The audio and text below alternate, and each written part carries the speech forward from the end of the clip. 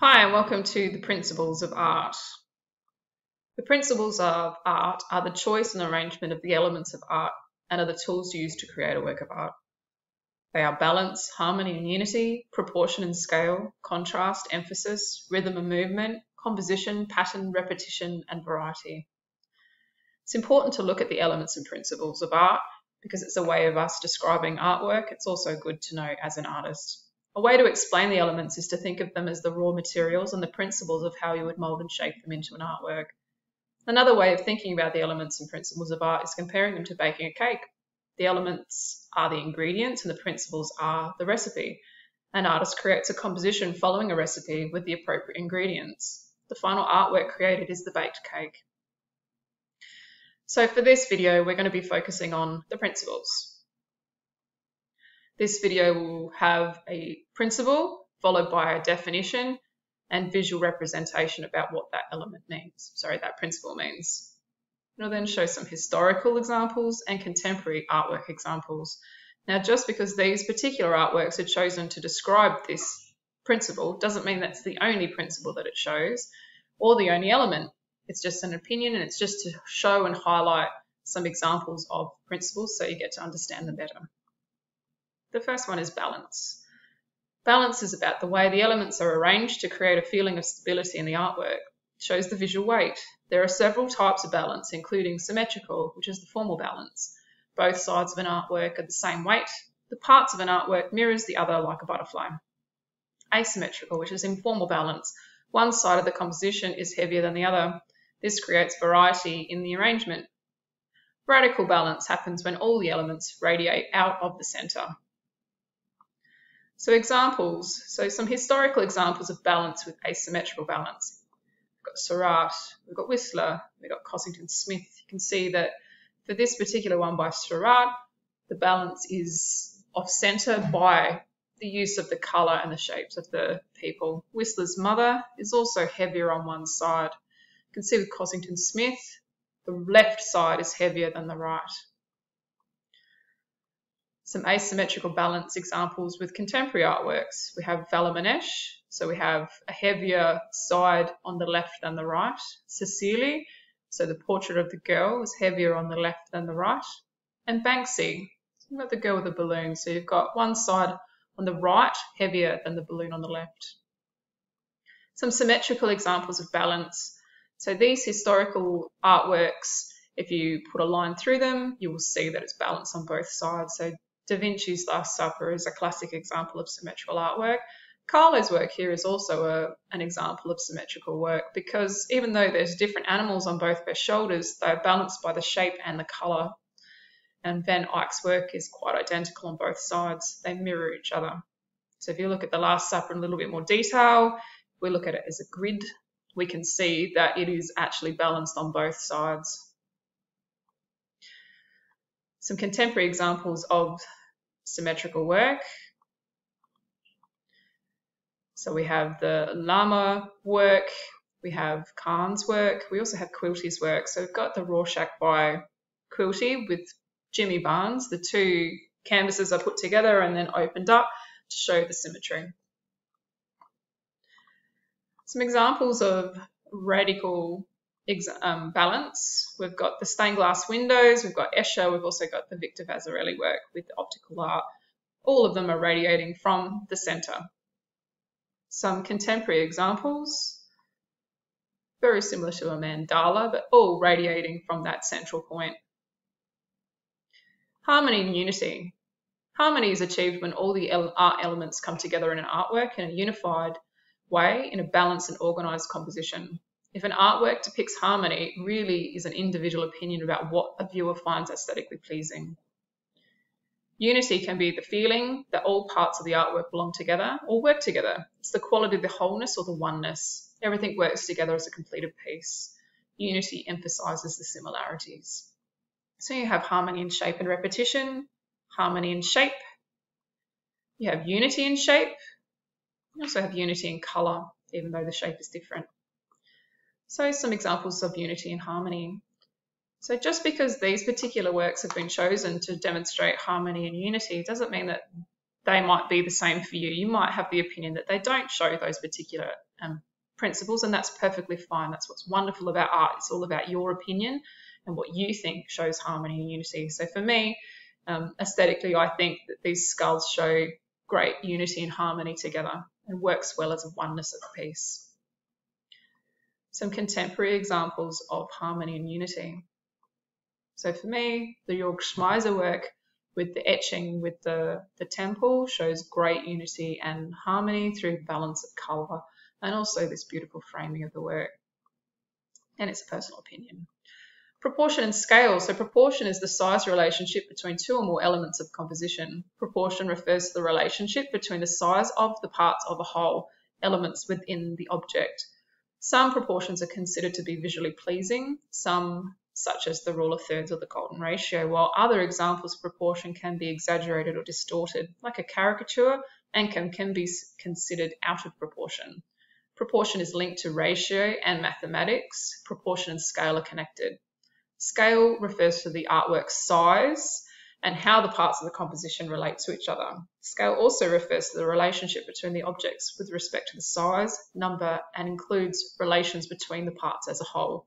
Scale can change the way we look at things. Artists can use proportion and scale to create depth, realism, disorientation, and drama. So we've got examples of the proportion of the face.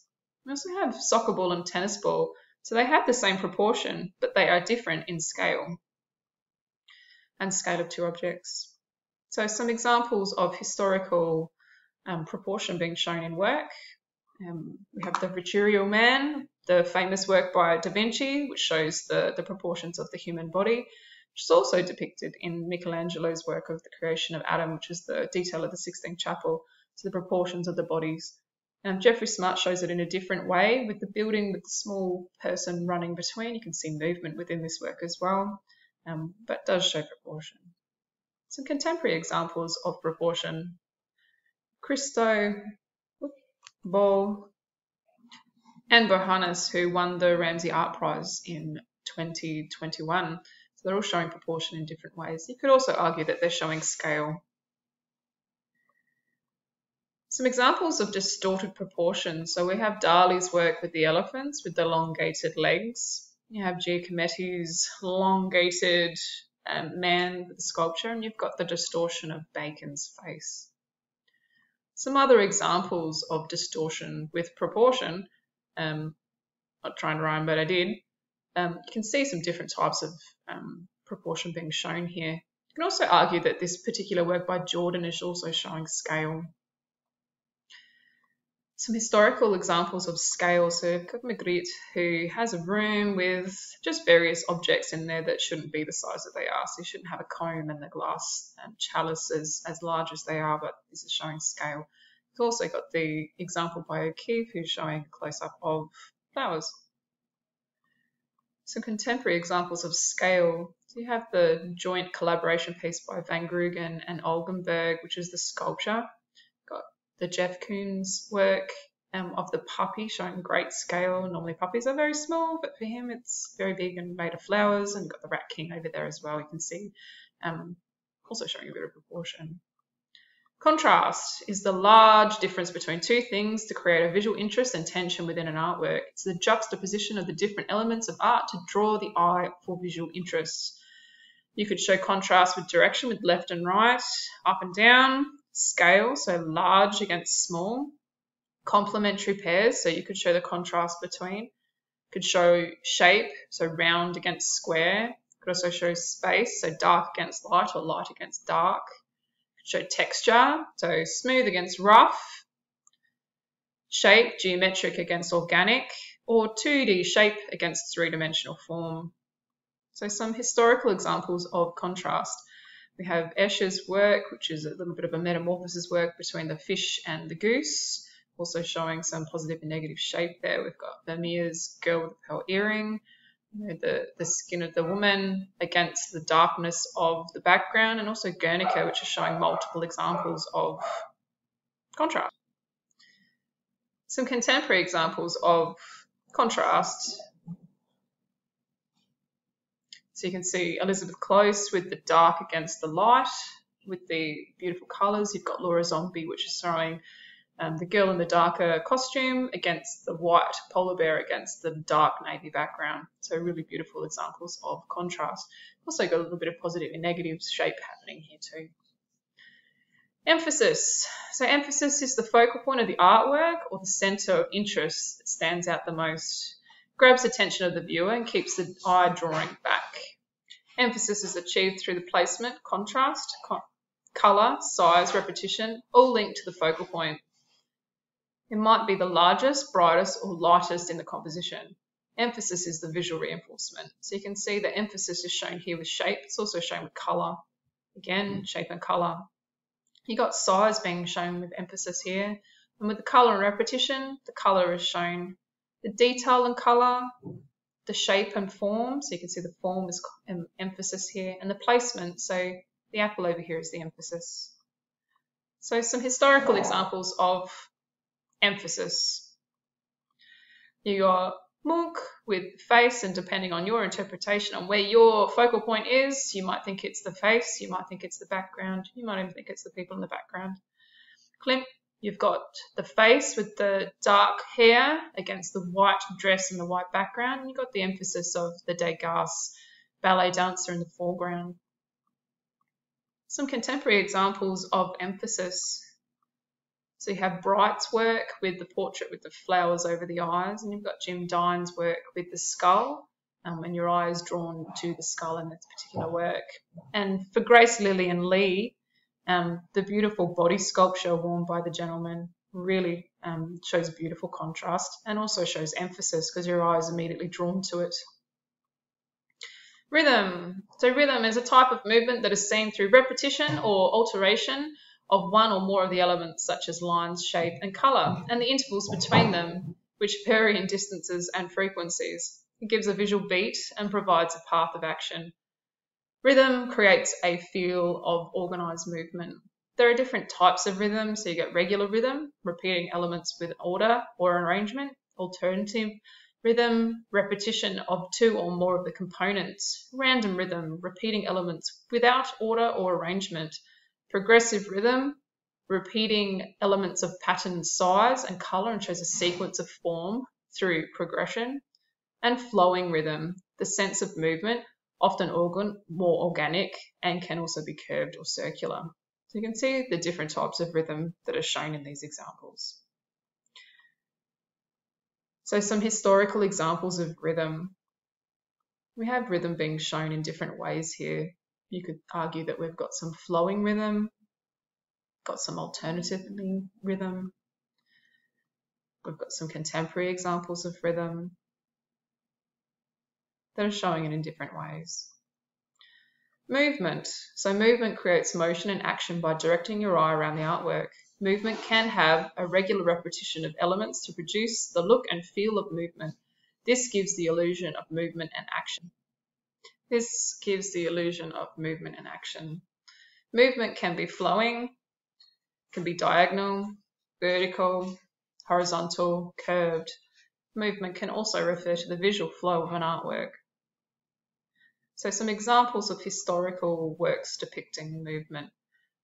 Probably the most famous is the Van Gogh work. So you can see the movement within the sky. Even Duchamp's work with the nude descending down the staircase, you can see the movement of the person walking down the stairs. And even the Great Wave, you can see it wave. You can feel the movement within the water. Some contemporary examples of movement. They're all showing movement in different ways. The Petagnari work with the bush medicine leaves is showing beautiful movement. You can see it's all flowing through here. Composition. So composition is about the placement or arrangement of the elements of all parts of an artwork. There are different types of composition structures, including the golden ratio, the rule of thirds, golden selection, O arrangement, L arrangement, diagonal, triangle or pyramid, the V arrangement, the S shape, the focal mass or the radial. If you Google any of the compositions by famous masters, you can find the types of compositional styles and structures that they are. So for composition, and again, completely because I find these aesthetically pleasing. I've gone with Renoir and Carlo and Dali. And I've also put the types of composition that I think they could be. This doesn't mean that they're 100% these are what the compositional structures are. It's just what my interpretation is. You could argue that the Dali work is also showing an L structure. Some contemporary examples of composition. So you have the Quilty, the Del Catherine Barton, and the Tom Buchanan. Again, types of structures is a personal interpretation. Doesn't mean that this is absolutely 100% that's what they are. It's just what my interpretation is.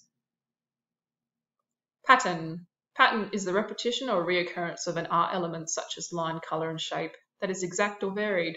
Patterns can be repeating objects, symbols or motives. All these patterns establish a visual beat. Pattern and repetition are related, and there are two types of patterns. You get the regular repeats or the formal patterns, which repeat in the same way, and irregular repeats or informal patterns, which vary the elements, directions and intervals between the pieces. So you can see there's regular ones and informal. And some historical examples of pattern. They're all showing pattern in a different way. Obviously, Riley's work with the optical illusion is creating an illusion of movement as well. You've got Klee with the different types of patterns with the shapes, and obviously the patterns within the dress of the Klimt work.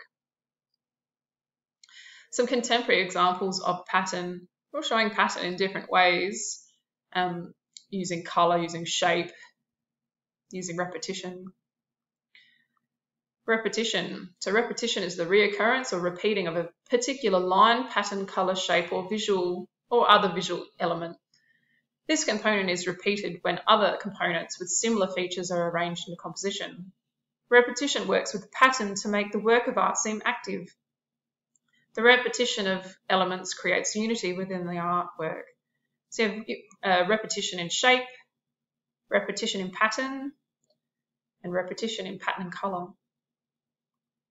Now, these are some historical examples of repetition. You can see with the Warhol work, obviously with having that many Marilyn Monroes, he's repeating the same imagery. Even with Judd, with the sculpture, is repeating the same shape, and Magritte is also repeating the same form. Some contemporary examples of repetition. You can see they're all using repetition in different ways. So obviously the repetition of the flower or the dots or the shape of the raw material. Variety. So variety adds interest by contrasting the different elements within the artwork. These different qualities, instances or changes increase the interest of an artwork and its energy. Too much variety causes chaos. Variety is in colour, shape, line, but variety can also be in brushstroke and technique used by an artist. Variety emphasises the differences. So you have variety in shape, variety in texture, variety in line, variety in size, and variety in colour. So some historical examples of variety. So you've got the Turner work. So even though you might not look at this and think it's got variety of brush strokes. So he's quite heavy with his brush here, but very, very smooth over there. Basquiat is showing beautiful variety within his work with different types of stroke and mark making, as is Kandinsky. Some contemporary examples of variety, all showing variety in a different way. So in our art room, we have a poster which says to use these words to help when speaking or writing about art using the principles of art. So this has been put into this form to show you how to use variety or how to actually speak about the different types of principles. So I hope that this video has been helpful and hopefully it gives you a better understanding about the principles of art. Thanks for listening.